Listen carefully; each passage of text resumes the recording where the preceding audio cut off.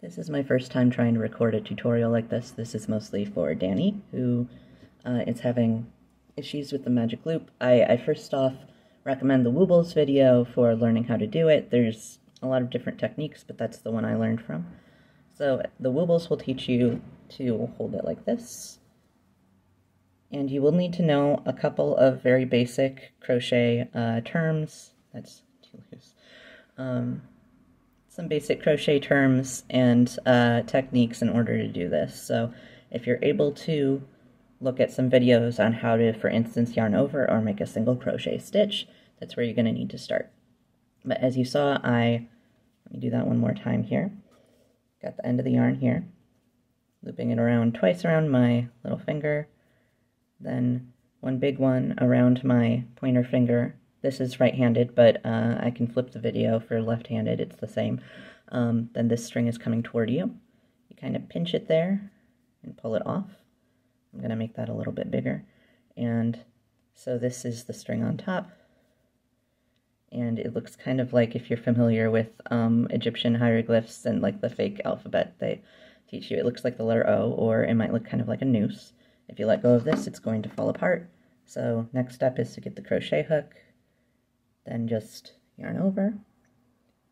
This is a bit of a little messy one, sorry. Not used to having a camera in front of me. Then pull that through the loop, and then you can actually let go of this and hold it like so. Then you can just start crocheting any way that you feel comfortable. You can see I also have this little, this was $1 on eBay, so you're holding it like this. You got your crochet hook. You insert the crochet hook from you, away from you, under these two loops. Pull up a loop, pull it through. So now you have 2 loops on the hook. Yarn over. I said yarn over. Pull it through. Then that's your first crochet stitch in this magic loop. I'm also just pulling this through so it doesn't get tangled. And then you're going to do however many the pattern calls for. I've noticed normally this is 6, so this is 1. I'm going to not narrate so that I can actually look at what I'm doing. And this is also kind of an awkward angle for me, sorry. So that's 2, 3, and you can see, okay, I messed up here. Because I was holding it at a weird angle, with the camera in the way, I wound up kind of, instead of having this all in one line, I have a loop like on top. You can tell because it's not following the shape of the loop, it's just making a weird little chunky thing, so I need to undo that one, which is just removing the hook, pulling the yarn, then we're back at number 2. And I'm going to try to crane my neck around the camera so that I can actually do this. Alright, so this is, it's also still a little bit chunky. I'm going to start over. And then you'll get to see how I do it again. Alright. This got all tangled up. I'm going to do one more. And then you can see how to do it quickly, I guess. This is very instructive, right? How not to do it.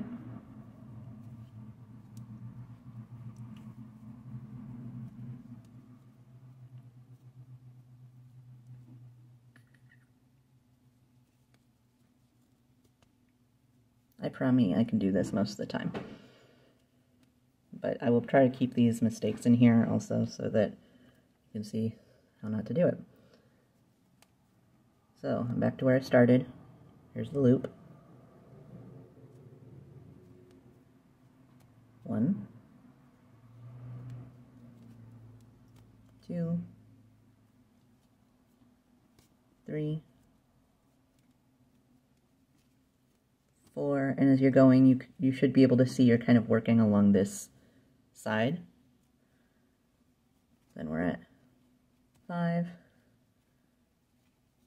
6. And if you start going past, whoops, out of focus, if you are crocheting past this little string, it's not going to work. So this needs to be pretty long. So then it's like, okay, what do I do with this? This is the part that I feel like the guides were not very clear on. So, make this real big and long so you don't lose it. And for some reason, I always think of this as being intestine shaped. If it's all twisted and stuff, you're like, I don't know what to do with this. What you need to do is look on the side, and the mythical V's, which are kind of, you can see more like heart shapes. These are pretty. I'm kind of flattening it out, looking for this shape right here. So it's kind of like a heart shape. That's the V that everyone always talks about. And what you want to do is turn this so that those V's are all facing out. So you can see all the V's lined up. There's 1, 2, 3, 4, 5. See, I miscounted because I know I did 6. So 1, 2, 3, 4, 5. Okay, I don't know where the other one is. Hold on. It's hiding. 1, 2, 3, 4, 5. Correction, as you saw in the video, I did crochet 6 stitches, but because one of them was really indistinct and hard to see, I wouldn't have been able to crochet into it properly anyway, so I would still say start over. In that case, I would either do an extra stitch, which you're probably not supposed to do. I'm pretty new to crochet. I've done a lot of cool things, but because I didn't count right, I could add an extra stitch. I could try to work at it or something, but usually if at the very beginning you've made a mistake like that, you want to just undo everything. I promise this is just because I'm not used to crocheting from this angle, but making a bunch of mistakes is probably a good thing, right? So I'm just undoing this, undoing the knot, trying to get back to where I was so I can start over. And when you're used to doing this, it will only take, you know, half a minute or so, unless you're under the influence of something, or you're doing it from a weird angle, or you're just having an off day.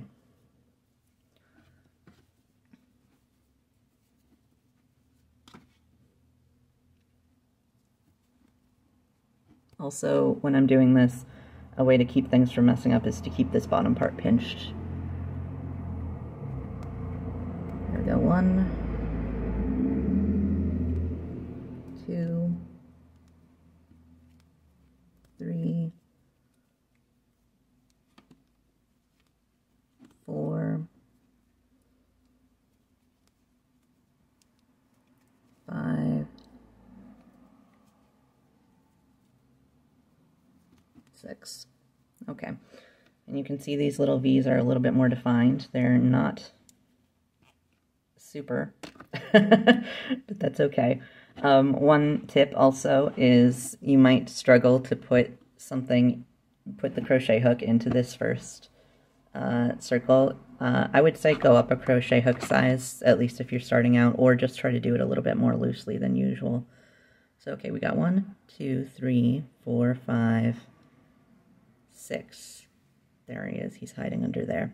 So again, if it's all twisted or something, if it looks like this, or a lot of times it'll be, you know, twisted all crazy, you've got to try to untwist it and, you know, push it so that you've got all these little heart-shaped V things on the outside. Then, when you pull the string, you're going to actually have to pinch right here, like underneath where the loop is. You're going to get this string here so that you have a good grip, and depending on what kind of yarn you're using, if it's not very easy to pull, you might need to actually put some force into it. So you're pinching this tight. You know, if you just tug it, nothing's going to happen. Pinch this tight and pull it, and you might be like, oh no, I don't know what's happening. It can also help if you kind of get this little semicircle thing in place. Then you keep pulling as tight as you can. Then you might be like, oh no, this is only half a circle, I messed up. No, you didn't mess up, don't worry. You got to put your crochet hook back in. Make sure that the working yarn, if you tug on it, then the part that pulls is in front of the crochet hook, which it is, that's good. This is, I think, one of the hardest parts, is just finding that very first V, because it's going to be super tight and a little bit hard to find and then crochet into. So, you know, 1, 2, 3, 4, 5, 6 is this little guy hiding here. And sometimes you gotta twist it around to be able to see things a little bit more clearly. But you can see this last V is kind of on this curve here. And again, I'm going to have to kind of work around the camera here, sorry. 1, 2, 3, 4, 5, 6. And if you're using the Woobles Easy Peasy yarn or any other beginner yarn or t-shirt yarn, that's going to be a little bit easier to see all the V's. It's going to be, if you're using this kind of yarn, you might not actually get the entire piece of yarn on the hook on the first try, and it might be a little bit unravelly. I would say especially if you're just starting and this isn't a huge project that you need to be absolutely perfect, if you have like a stray, bit of this ply, just keep going. I noticed when I was rewatching the clip that I was a little bit out of bounds up here, so I'm going to try this again just to show you where that first stitch is. I'm also going to do this and pull this one loop a little bit longer, so hopefully that'll be easier for both you and me to see. Alright, so I just did 6 of them. Looks like this. What the heck is that? Gotta straighten it out so that it kind of follows that circle. And so that you can see all these beautiful V's. And this one, I made the extra big loop, so hey, it's a little bit easier to see, at least on one side. So, gonna pull this string through. Again, keeping this from getting twisted.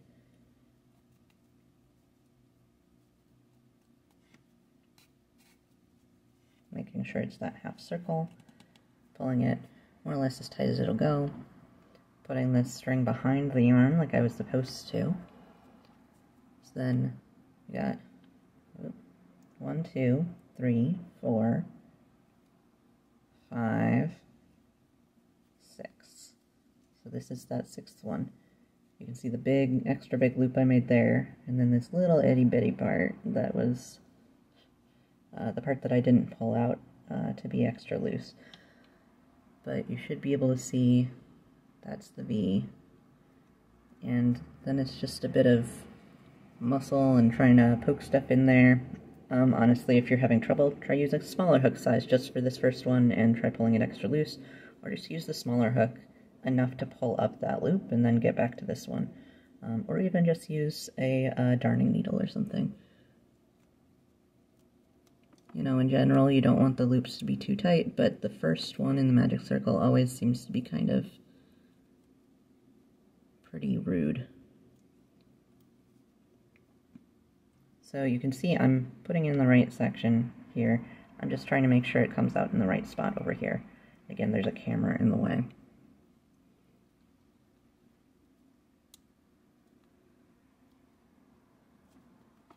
There we go. And then these are the loops on the hook. This one's kind of crossed over, so that's technically 3, but it'll probably just look like 2. You got the one there, yarning over, pull through 1, single crochet stitch, bada bing, bada boom. And usually, again, what I've noticed with patterns, it seems like a ton of them start with 6 in the magic loop and then increase so that you have 12 at the end. So you're going to do that same thing one more time. Find that place in the loop where you put the hook originally. It'll be open a little bit more, so you'll be able to just stick that back in, yarn over, pull through. This is again just a single crochet stitch, where there are probably a million other tutorials. So there you go. Then the next one, you can see the little heart-shaped V.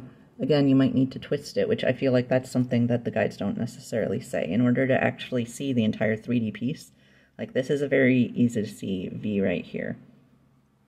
But this one, you can eventually tilt it and be like, okay, finally I see the V, it's right here and right here. And you don't want to get anything else, you don't want to get that part of the bottom stitch in there. Again, if you do, it's not a big deal. You might not even notice it in the final piece. So just give it a shot and see what happens, and the more practice, the more you're going to get it. Like, right here, you can see I'm missing this little bit of yarn. I could keep pulling it onto the crochet hook. It might look a little bit stringy and sad. Or I could just leave it, and this part, let's see. Well, this part that the string is coming out of should be the bottom part. That's because the string should be back here. So like the part that's facing away from me right now, that's the inside of the circle, so if you're making a plush, no one will even see that. Again, make mistakes. What did Miss Frizzle say? So that's our third. I would probably, I should have put this in this little marker thing first, but so I've done 3 so far, so I know this is the first, second, first, third, second, first. So I will put this hook into this crochet stitch. Again, I promise it's because this weird camera setup. I'm usually a little bit more coordinated. Not that much more coordinated, but still. So that kind of saves your progress and lets you know this is where the magic loop ended and the stitches started. So we know that we're on 3 and we should end up with 12 at the end. I also usually use that little, the Sally Hansen or whatever little finger thing where you push a button and then it counts up for you so that you know how many stitches you've done in the round. So that's 4. And we put 2 in each stitch so far. This is the next one, and you can see these are getting a little bit easier to see. So you can see the little heart-shaped V a little bit more clearly. You can see this hole where we're supposed to go into. It's more defined. You don't have to like push your way into it. Then you do single crochet stitch, single crochet stitch.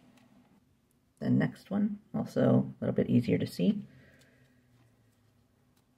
7, 8, and again you can see that we're now making a big old circle.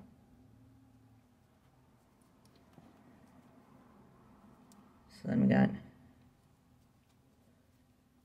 9, 10, and remember we're supposed to end up, well, not 10 yet, now it's 10. We're supposed to end up with 12 at the end, which is good because we have one more stitch to crochet into and we're crocheting into it twice. So this one's probably going to be the biggest stitch, just because that's where I don't know, it's just usually the biggest stitch. So then we crochet into this one.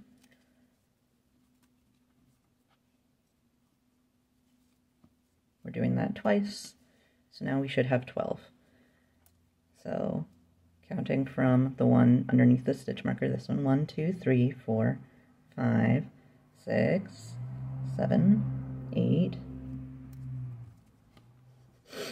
9, 10, 11, and this one is 12. Let me see if you can get a good angle. 12 right here. And obviously, like, I shouldn't say obviously, the one on the hook doesn't count, so it's just the ones that actually make a V, like a heart shape that you can see. It's not this little loop. So then we're done with the second round. And then the next round will usually be like, do 1 crochet stitch, 2 increase, something like that in order to make it get to be a bigger and bigger circle. But you can see if you have fewer stitches in there or the tighter you pull it, then this little hole in the middle might disappear.